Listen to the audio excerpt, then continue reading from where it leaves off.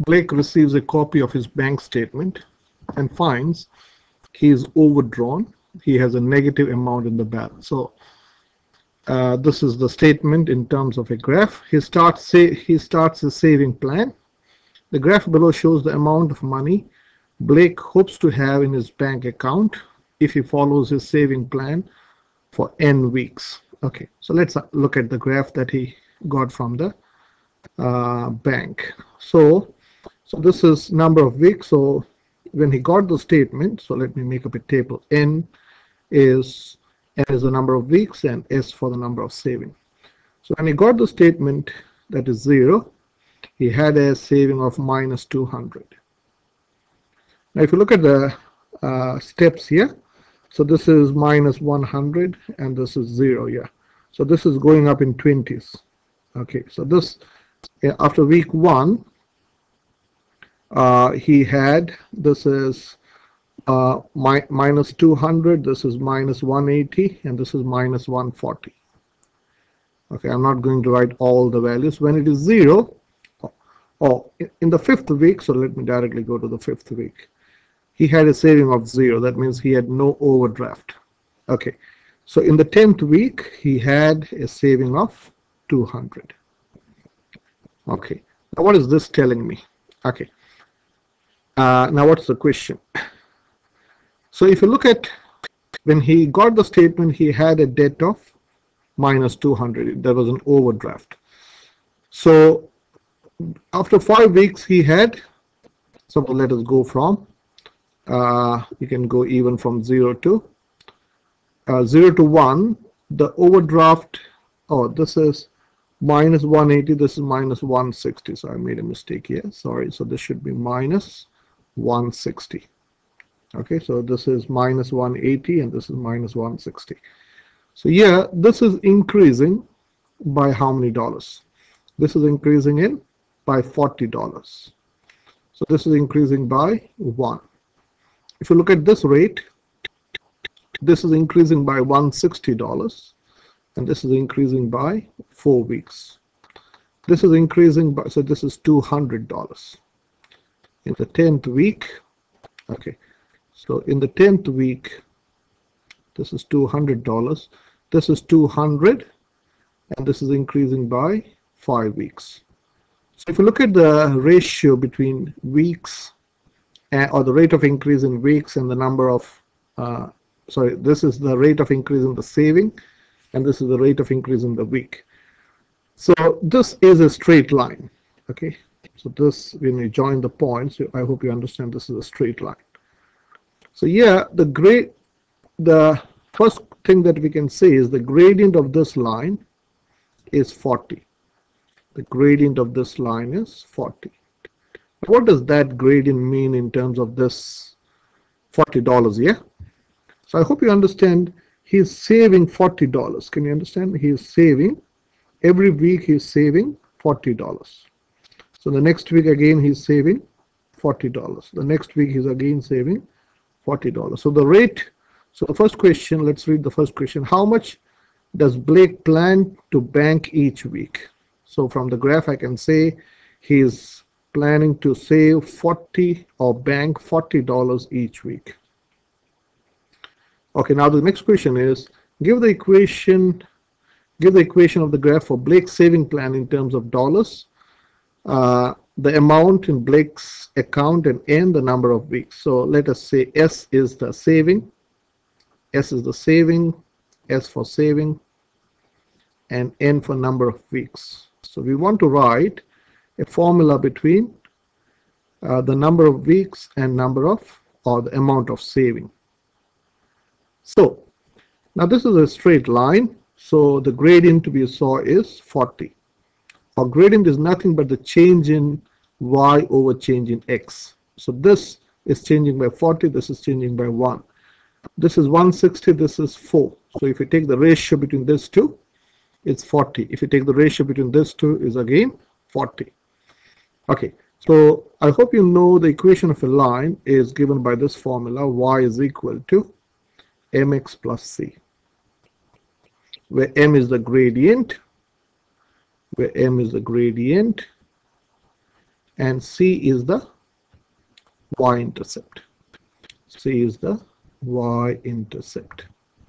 So in this graph, we can say the gradient of this line is 40, and the y-intercept, this is your y-intercept. This is your y-intercept.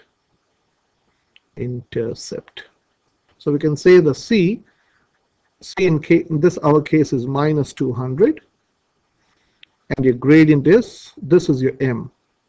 This is your M. So we can say this is your general formula. So I'm going to say this is your Y and this is your X.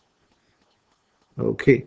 So we can say, well, S, your saving for this for Blake is 40 times N, or 40N minus 200.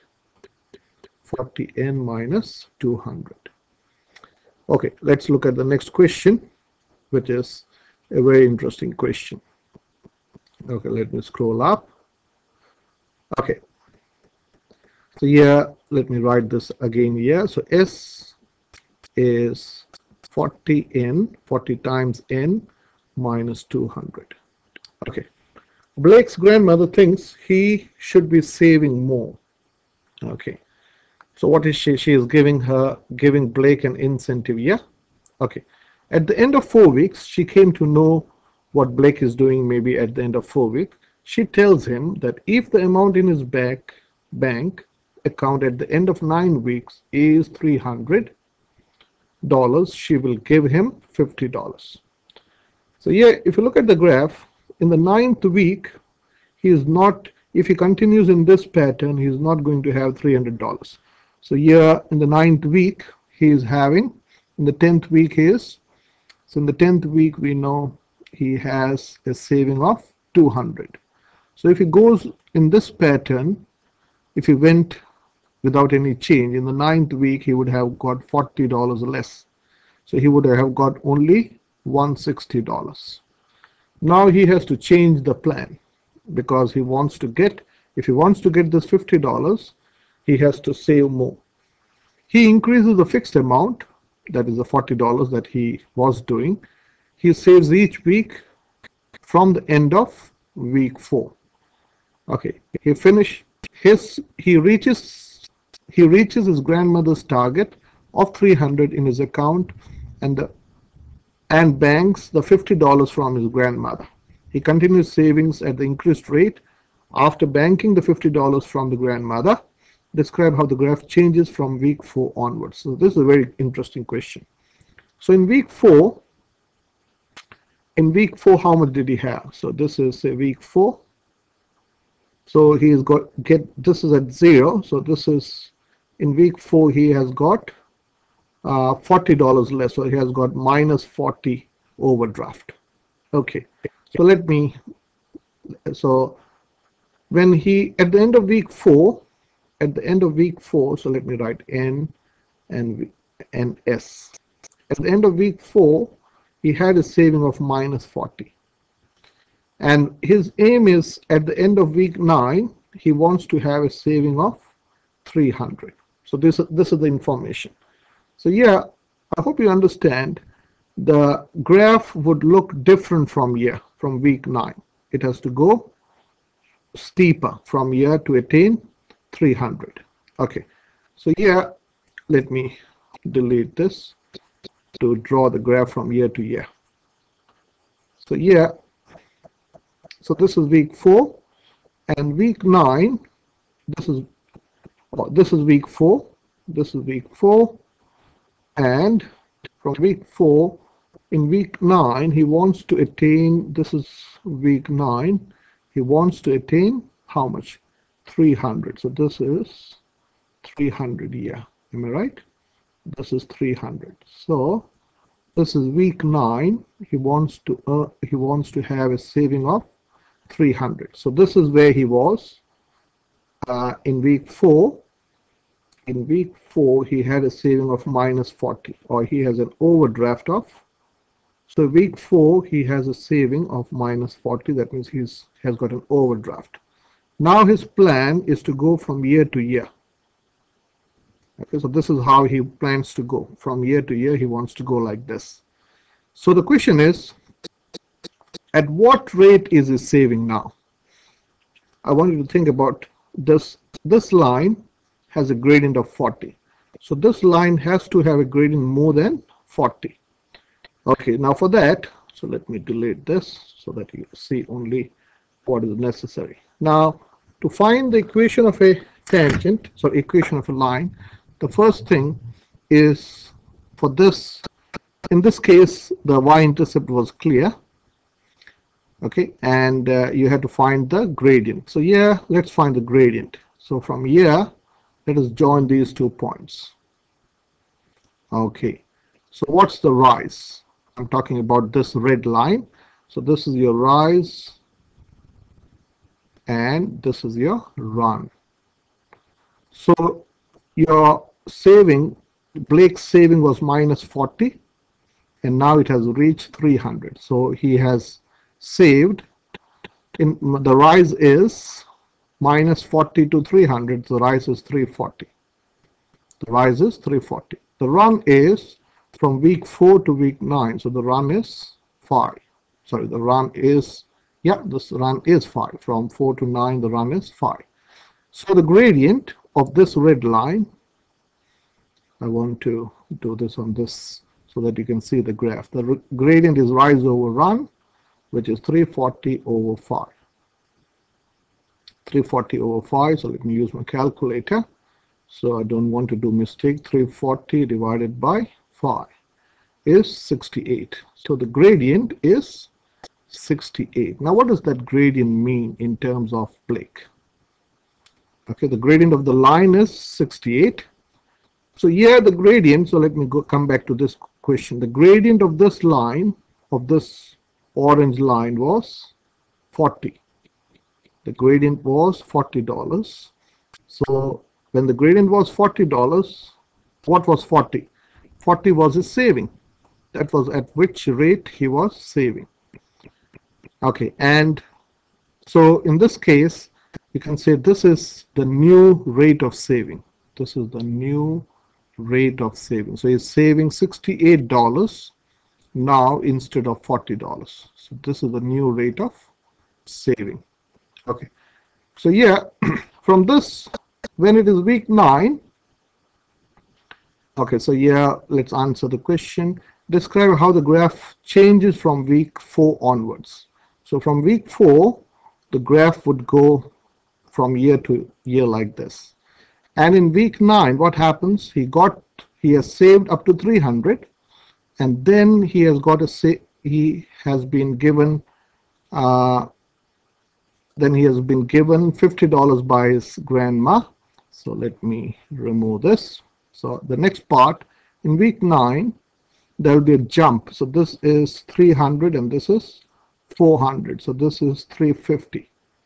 So from here, this is again, so you can't join from year to year. So again, this is week 9. After getting 350 from his grandma, he will have a graph somewhat like this, having the same steepness. So it will go somewhat like this. Okay, so this will how his graph would look like from week 9 onwards. So here there will be a graph. You should not join this too. So this is what he saved by saving $68 per week, and then he got a $50. So from 300 he jumps to 350, and then he has the same gradient of the same slope. Okay, so let's describe that. Okay, so we can say, let's describe it. So you don't need the y-intercept. So here he continues saving and $50. So you can say his new rate of saving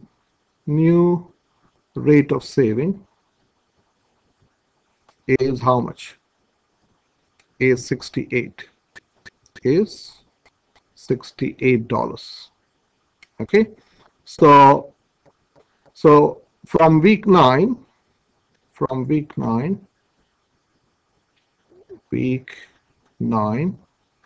he saves $68. You will start from 350.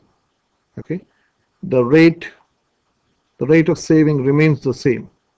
From week 9, rate does not change,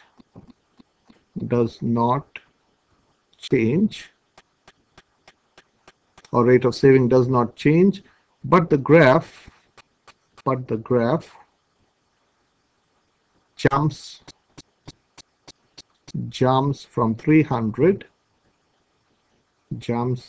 $300 to $350. So let us do a sketch of what the whole story is about. So this is your y-axis. So this is your y-axis, and this is your x-axis. So on the x-axis, we are taking the number of weeks. So n for number of weeks, and s for saving. Now this is only a sketch.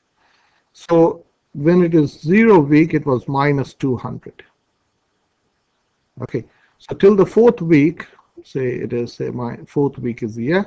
So this is 4 comma minus 40 here.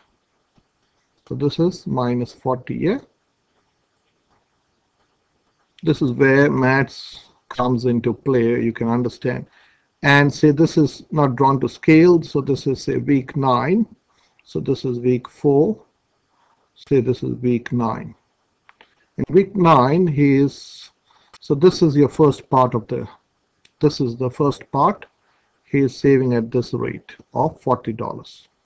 And then he is, the line increases the steepness. So in week 9, so let us say this is the next part. In week 9, this is the second part. So this is the first part up to week 4.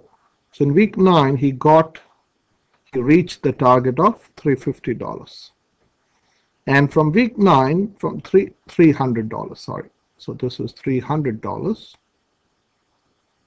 So from year to year, there's a jump. So this is again this point is 9,350. 9,350. He maintains the same rate. So it will be parallel to this. Okay. It will have the same gradient. That means it has the same slope. Can you see these two are parallel? So this is from week 9. So from 0, this is where he started the saving. When he had a negative gradient overdraft, he has got an overdraft in week 4. In week 5, so this is week 5, he has got no overdraft. And from here, he is starting saving.